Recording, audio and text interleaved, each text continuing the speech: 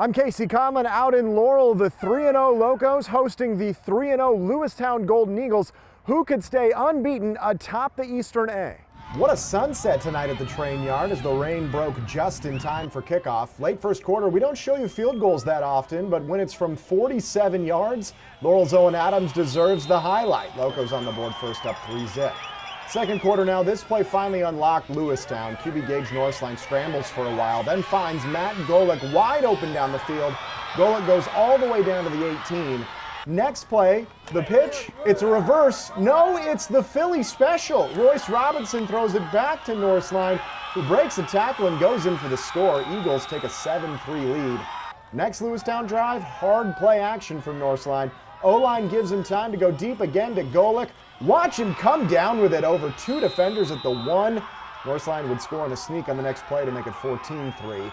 Now under a minute left in the half, the pitch to Jet Boyce. He lowers his shoulder and gets to the front pylon for the score. 21 unanswered to end the half for the Eagles. They beat Laurel for the first time, we're told, since 2007 to move to 4-0. In Laurel, Casey Conlon, MTN Sports.